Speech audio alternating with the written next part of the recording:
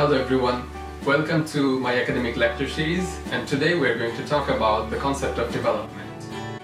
The concept of development is widely used in our day-to-day life as well as in the academic literature. In its day-to-day use, the concept of development is nothing new.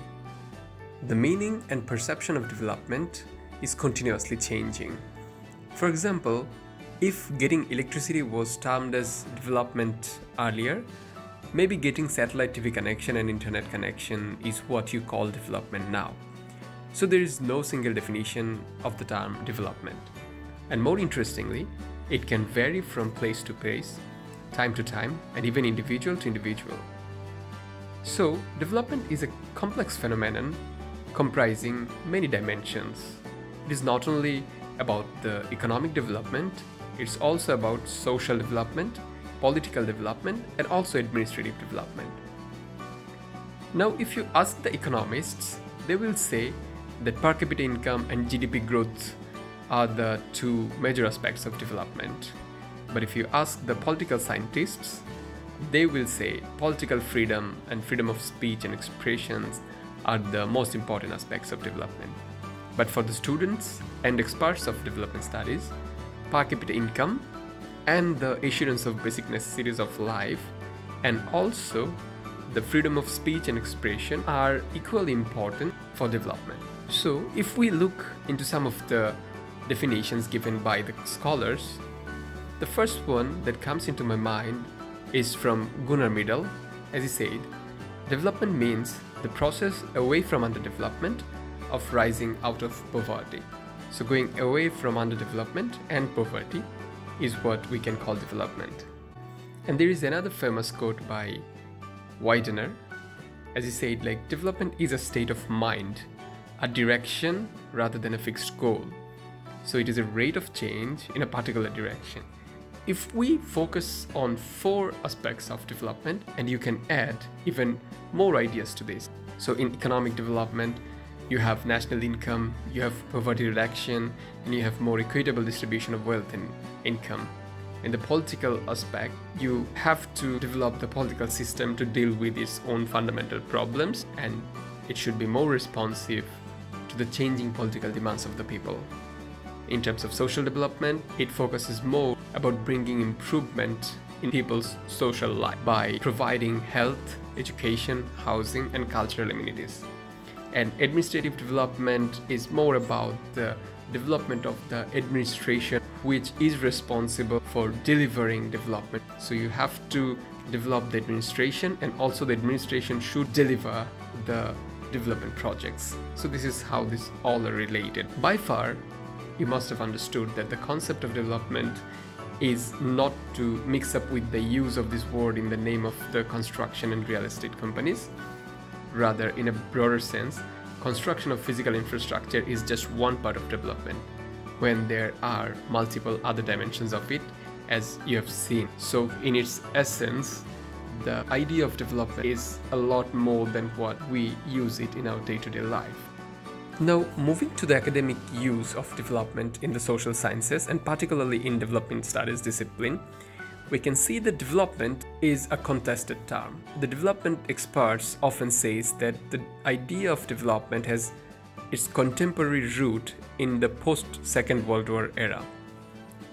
But the early conception of development was actually promoted by the Western industrial nations in as early as 19th century. So the idea first used by the Western industrialized nations was a top-down approach, and to some extent, the idea was demeaning for the countries of the global south in Asia, Africa, and Latin America. The early conceptualization of the idea of development posited that the then developed countries of Western European nations are in a master role to dominate and civilize the less developed countries in the Asia and African regions. The Western European countries did all the colonization activities in the name of development and in the name of promoting civilization. And even famous experts like Cohen and Shenton in their articles have boldly traced the origin of modern development doctrine back to the writings of the Saint Simonians, and more especially of Auguste Comte, as we know as a famous political scientist. in their writing as early as 1820s. However, this colonial root of the idea of development is often ignored in the contemporary development studies.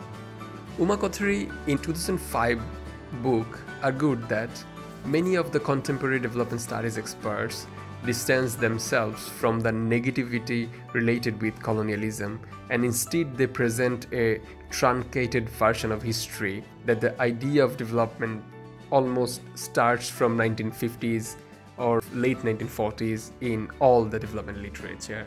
In popular development literature, the term development gained mass popularity in the changed global reality after the Second World War, with subsequent decolonization process of the colonized countries. The development planning became central to the policy making in the newly independent countries. And as the Bretton Woods institutions, as we know, the World Bank and IMF are called Bretton Woods institutions. So by 1950s, these institutions rose to prominence for helping the less developed countries in devising and financing the development projects and planning.